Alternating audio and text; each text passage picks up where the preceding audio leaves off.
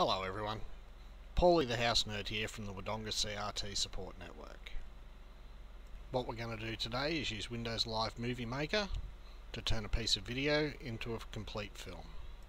First thing we want to do is click where it says click here to browse for video and photos. Browse through your computer and locate your piece of video.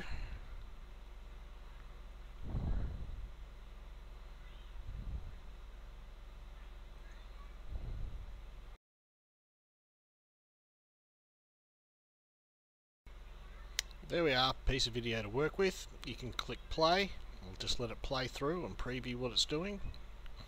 Grab the slider to move through your video.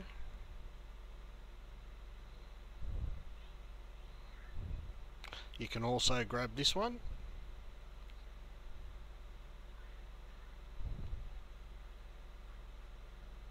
Simply by clicking on the slider, it'll move it. Clicking on one of these will move it to the start of the section. Now today what we're going to be doing is playing with Automovie Themes. That's these up here. By going through them you can see it chooses kind of title and credits for you. We're just going to grab this one, and no, we're not going to add any music. As you can see, all this stuff's appeared. What it's done is it's added titles, transitions between the pieces of film, and credits on the end.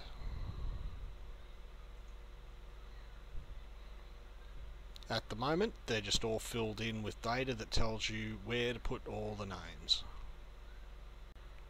For what we're doing today we don't need all these credits on the end, so just right click, select remove,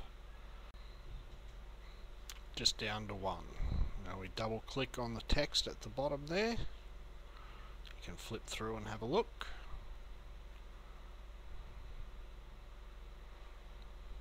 Move it to somewhere where you can see what you're writing.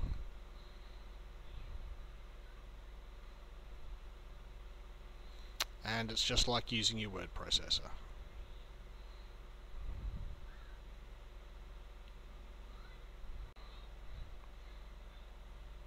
Now all the ones we deleted, they work exactly the same, and so do your titles.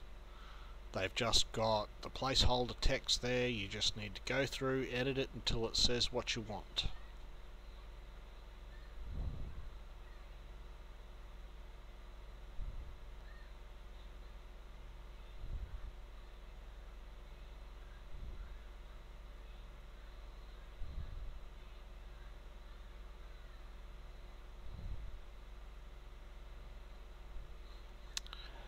You can change the size, shift it around to put it where you like it. Click outside to stop it, and there you go. I'm not doing it today, but normally you want to save everything at every step of the way just to make sure you don't lose anything. But now we're just going to produce a movie. Just select the format that you'd like, browse your way through to where you want to put it.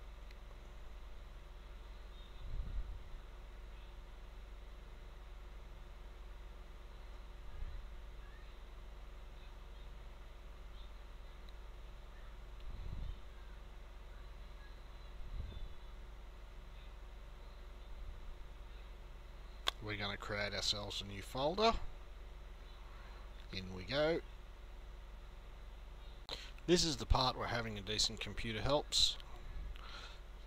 If you're using a low-end laptop or an older computer, this could take a fair while. Of course, I've got a reasonable computer, so it's not taking very long at all. Do we want to play it? Yes.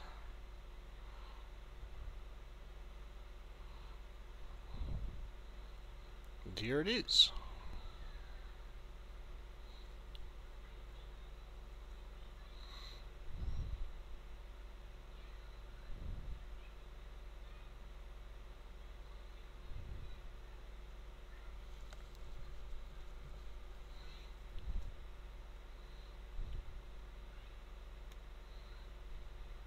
Believe it or not, it really is as easy as that. I hope you found this helpful. We'll be back with another video soon on how to do a slideshow.